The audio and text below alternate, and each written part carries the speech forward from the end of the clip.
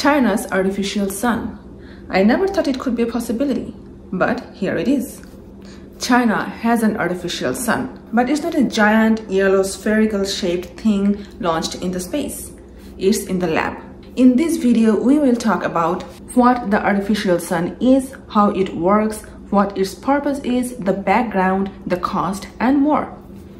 The light and heat our original sun provides is a source of all energy on Earth.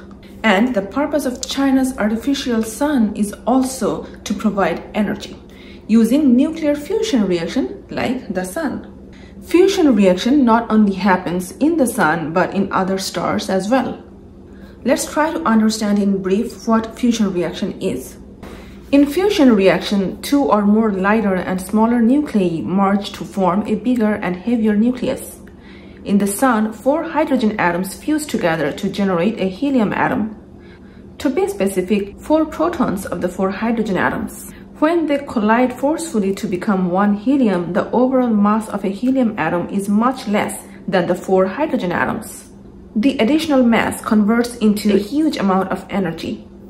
From Einstein's famous equation E equals to mc squared, we know that mass can be converted into energy.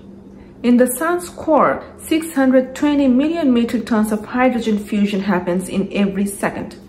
China's East project, the artificial sun, also uses the same technique. They merge hydrogens to create helium, which releases energy following the same process that happens in the sun.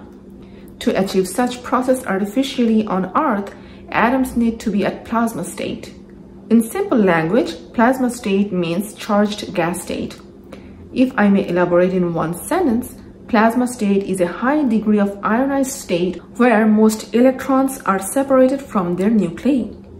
To make fusion reaction work, a temperature of almost 100 to 150 million degrees Celsius is required, which is 10 times more than the sun's core.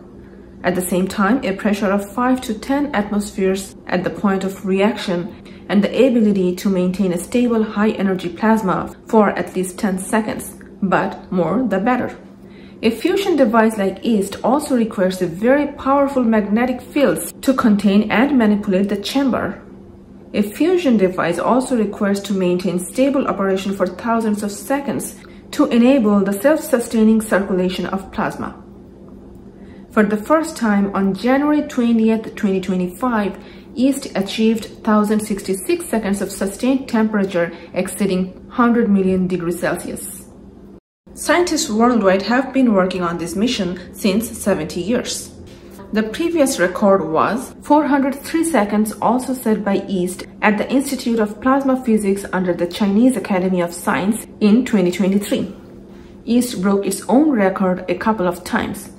Before East, Tokamak of France set a world record in 2003 for the longest duration of fusion reaction for 6.5 minutes or 390 seconds.